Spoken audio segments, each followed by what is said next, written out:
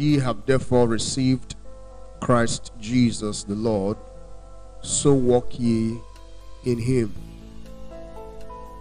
That is how the Christian life is. It's very simple. Continue in Christ in the same way you received him.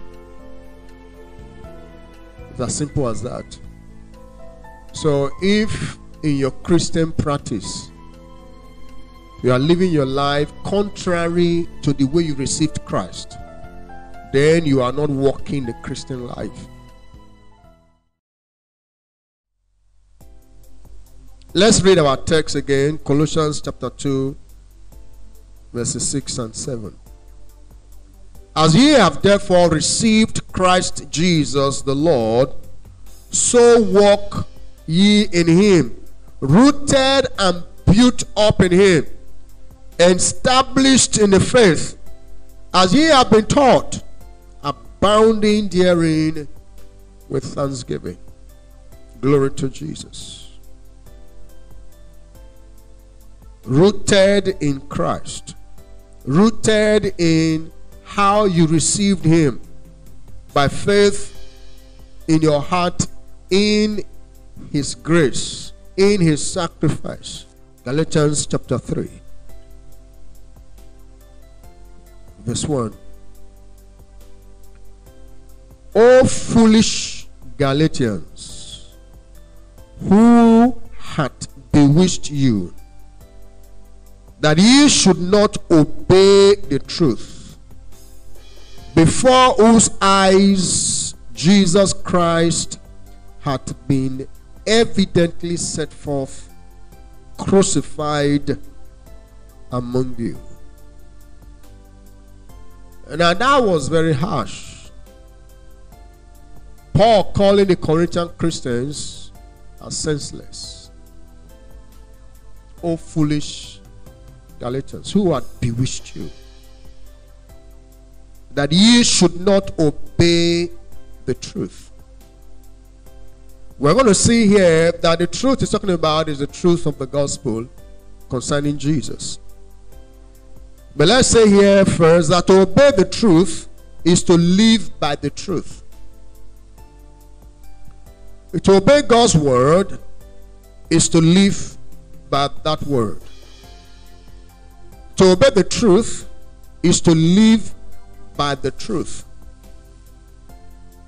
And so when you know the truth and you are not living by the truth that you know, you are not obeying the truth. So here Paul asks the Galatian Christians, who hath bewitched you? Who has cast a spell on you that you should not obey the truth? Let me read that from the Passion Translation. That verse 1 of Galatians 3. It says, what has happened to you Galatians to be acting so foolishly? Now they were acting so foolishly. How were they acting so foolishly? By not obeying the truth concerning Christ. By not living their lives by the truth they knew about Christ. What has happened to you Galatians to be acting so foolishly? You must have been under some evil spell.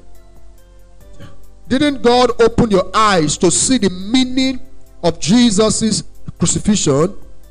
Wasn't he revealed to you as the one crucified? Now these are very, very pertinent question, very important question that we need to pay attention to here. The Galatians acted foolishly as it were they were under some kind of evil spell not to believe the truth. The truth they already knew.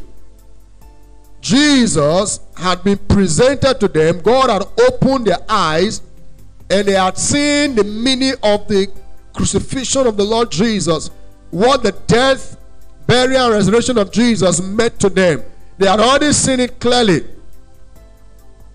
Jesus was revealed amongst them as one that is crucified. And yet they were deviating from the truth that they knew. Hallelujah. What is that truth? Jesus is God's truth. A philosophy will tell you that truth is relative. What that means is that what is true to one man may not be true to another person. They will tell you that the circumstance, environment, or situation the person finds himself can determine what is true and what is not true, or what is the truth and what is not the truth. So it's relative depending on the circumstance. The Bible doesn't teach that. The Bible teaches that there is one truth,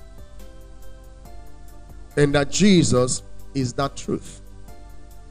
In John chapter 14 from verse 5, we read, Thomas said unto him, Lord, we know not whither thou goest, and how can we know the way? Jesus was telling them that he was going somewhere, that they knew the way to the Father. And so Thomas is saying, we don't know where you are going to. How do we know the way? Look at verse 6. Jesus said unto him, I am the way, the truth, and the life.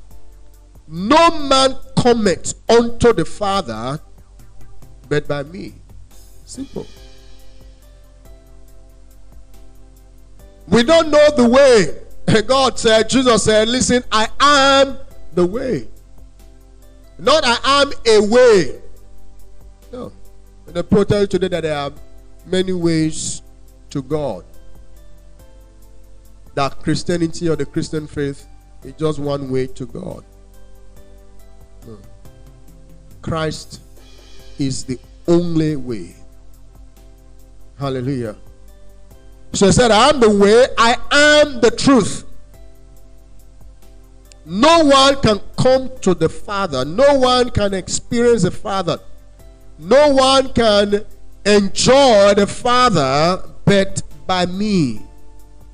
He is the only way, the only truth, and the only life.